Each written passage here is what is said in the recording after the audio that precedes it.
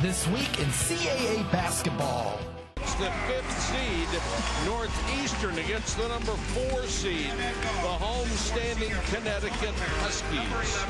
Allen number 3 and Janning number 23.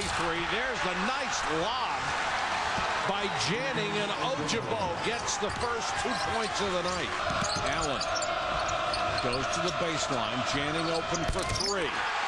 One of the UConn people said for the last 4 games, for lack of a better term, Jerome Dyson has had the shanks. There's a steal by Allen.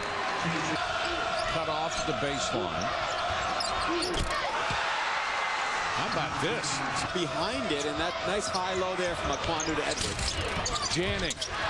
Tip goes. Drives baseline, left hand. No, but the follow is there by Adopko. The scoreboard here at Gamble Pavilion has it tied at 43. Our scoreboard had it 44-43. Behind the back pass layup.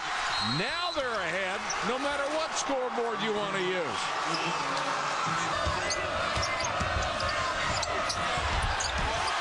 Ojabo can't get in this time. Allen, what a nice move to get free. Spun it in.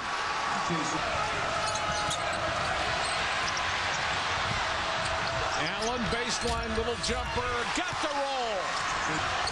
They got a chance. We got to drive it.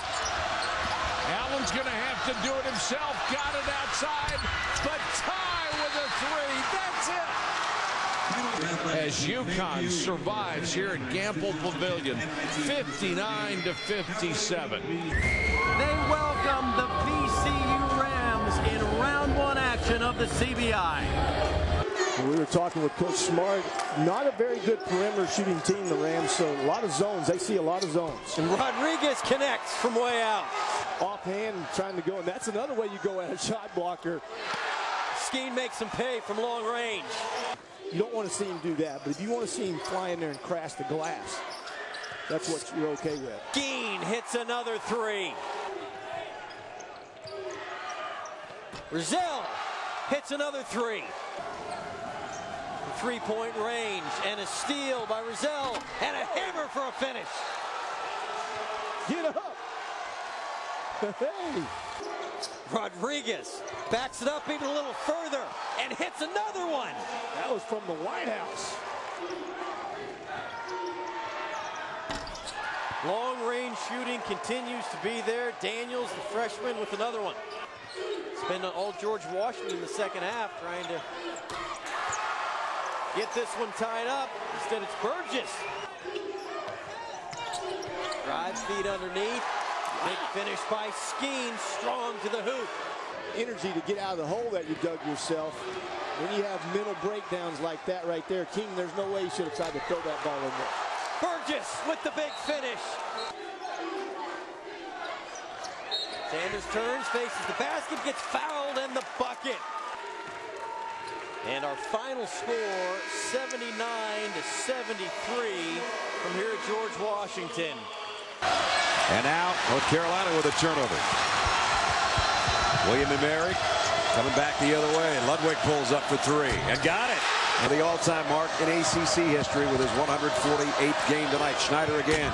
Oh boy, what a way to come back and actually take the lead. Uh-oh, they go inside. And a slam on the inside by Stephen Hess. They get an opening for Sumner, and he knocks it down. One extra pass. Carolina trying to pick up the defensive pressure. Another 3 goes. That one not so sneaky, maybe. Schneider, another, and another. Wow. In front. Lob underneath. Sumner, and a perfect pass from Brown. Sumner, 3, got it. Schneider has a look up. 7 on the shot clock. There goes the 3, and there goes another 3. Schneider's got 7, 3. But boy, what a gutsy show by William and Mary's tribe from Williamsburg, Virginia. They can go back their 3-hour bus ride or so tonight and certainly not hang their heads, because what a show they gave us and all the North Carolina faithful here at Carmichael tonight. A couple old friends shake hands. One advances, one doesn't. North Carolina goes on to round 2 of the NIT. Stay with CAAsports.com for all of your stats, recaps, and highlights of this week's action in CAA basketball.